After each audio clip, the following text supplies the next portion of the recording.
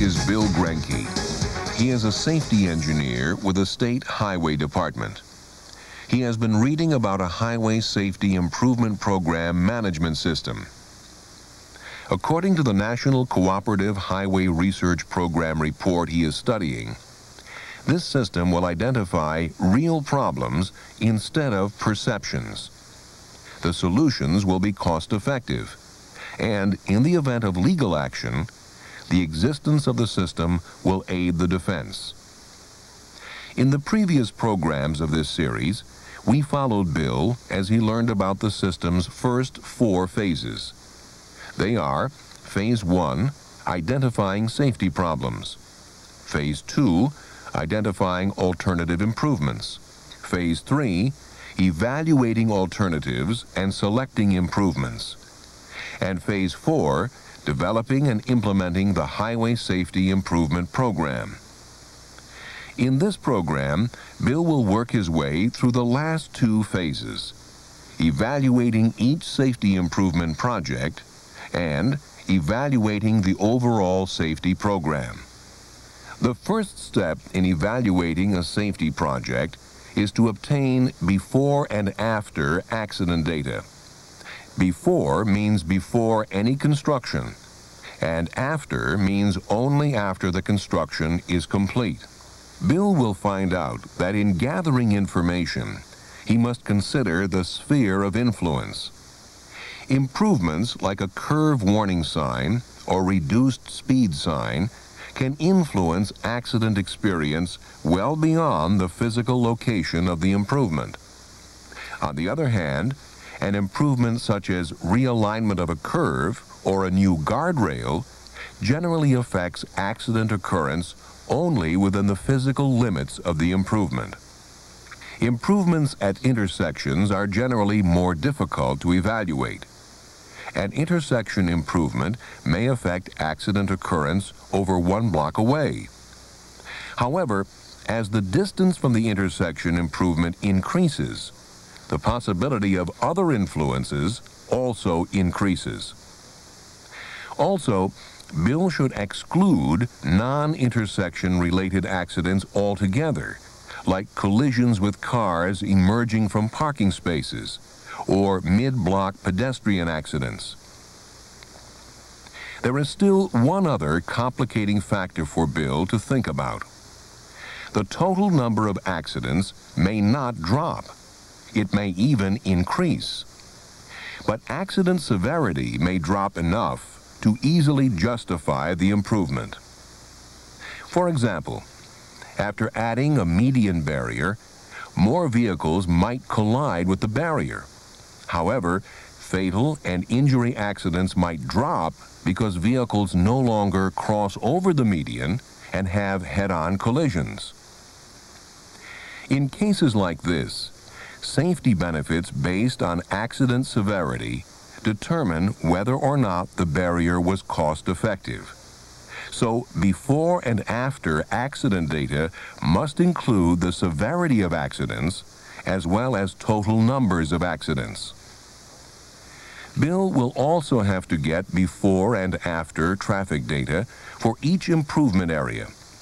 If it is not available, he can estimate it using these formulas. V sub B is the estimated traffic volume for the year prior to improvement in vehicles per day.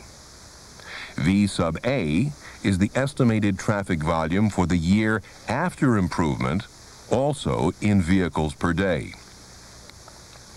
V sub X is traffic volume for year X based on counts and adjusted to get average annual daily traffic in vehicles per day. R is the annual growth rate in percent for traffic on the road being studied. It may be positive, 0, or negative. And N is the number of years from year X to the analysis year. The next step is to analyze the accident data and adjust it for overall traffic growth. Here is the formula that will work for both before and after data. AA sub B is the adjusted annual number of accidents before improvement in number of accidents. A sub B is the annual number of accidents before the improvement in number of accidents.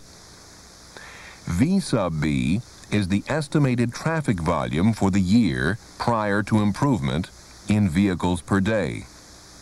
And V sub A is the estimated traffic volume for the year after improvement in vehicles per day. AA sub B is the number of accidents that would have been observed in the period after the improvement if the improvement had not been made. Now, the before and after accident data can be evaluated strictly on the basis of the influence of the improvement. Now Bill can calculate the percent reduction in accidents due to the improvement. PC is the percent change in number of accidents due to improvement. AA sub B is the adjusted annual number of accidents before improvement in number of accidents. And A sub A is the annual number of accidents after improvement in number of accidents. When the percent change is negative, the total number of accidents following the safety improvement has dropped. A positive number means it increased. He can use the same formula for the adjusted annual number of fatal, injury, or property damage accidents before the safety improvement. Bill now knows how to figure the percent of change in number of accidents at a location. But how significant is the change? Is it only chance? He can find out with another simple equation. It is based on the theory of Poisson distribution. PC sub C is the critical percent change in number of accidents. AA sub B is the adjusted annual number of accidents before improvement in number of accidents. K is the standard normal variable on the x-axis of the standard normal distribution curve. Let's look at K more closely. K is related to the probability, P, that the critical percent change, PC sub C, will not be exceeded due to chance. A 95% confidence level, or K equals 1.645, is recommended for most evaluations. For small numbers of accidents, say less than 20, a higher confidence level may be warranted. This job is easier with a standard chart. All Bill has to do is plot the point represented by the adjusted annual number of accidents before improvement, AA sub B, and the actual percent change in number of accidents, PC. In this case, the point fell below the lower curve, so the change is significant at the specified confidence level, and the safety improvement has been a success. If PC had fallen between the two curves, that would mean the change was probably due to chance and not to the safety improvement. If it had fallen above the upper curve, the situation was probably made worse by the safety improvement. The significance test is good for fatal, injury, and property damage accidents as well. The next question Bill has to ask is, was the improvement worth doing from an economic viewpoint, or should the agency have spent the money on some other safety improvement? He can answer that question by calculating the average annual economic loss at the location before and after the safety improvement. There is a formula for each. EL sub B is the annual economic loss before the improvement in monetary units. EL sub A is the annual economic loss after the improvement in monetary units. AA sub B is the adjusted annual number of accidents before.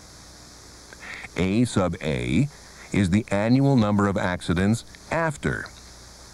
C is the societal cost of each accident. F is the subscript indicating fatal accidents.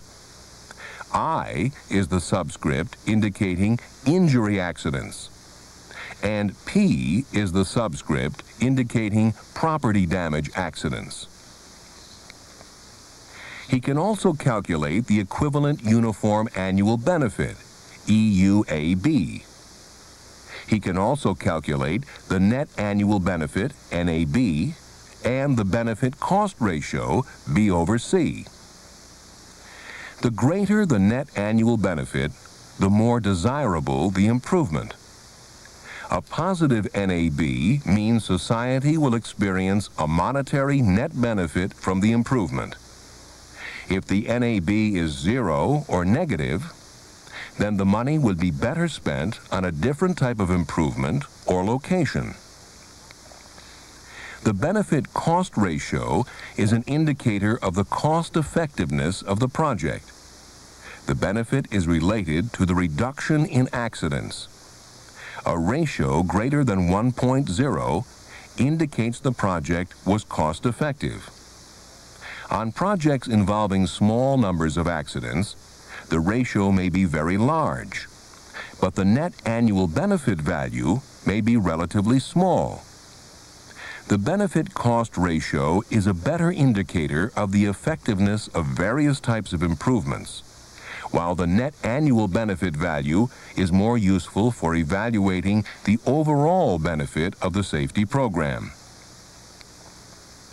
Bill should record the NAB and B over C values for each safety project, even if they indicate the project was not successful. Safety analysts will use these records to learn how different types of improvements perform. Now Bill is ready for the last phase, Phase 6, evaluating the safety program. The first step is to evaluate categories of improvements. Classification codes can make this job easier. For example, channelization of turning lanes is code 10, and sight distance improvement is 13. When the improvements are all in categories, Bill must aggregate the annual accident data, benefits, and costs. For example, he should treat all pavement marking projects as one category. However, if a project involves a combination of pavement marking and signing, he should not combine it with the pavement marking only projects. He should create a separate category indicating the specific combination of improvements. Also, he should not combine projects at highly dissimilar locations. In other words, signing and marking projects at railroad crossings should be separated from signing projects at other locations. Now, for each project in each category, Bill must calculate the overall percent change in accidents, total benefits, total costs, total net benefits, and overall benefit cost ratio. Here are the formulas. PC sub O is the overall average percent change in number of accidents for all projects in the improvement category. Sum AA sub B is the summation of the adjusted annual number of accidents before improvements for all projects in the improvement category. Sum A sub A is the summation of the annual number of accidents after improvement for all projects in the improvement category. EUAB sub O is the overall equivalent uniform annual benefit for the improvement category.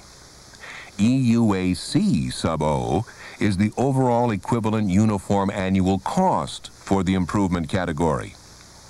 Sum EUAB is the summation of equivalent uniform annual benefits for all projects in the improvement category.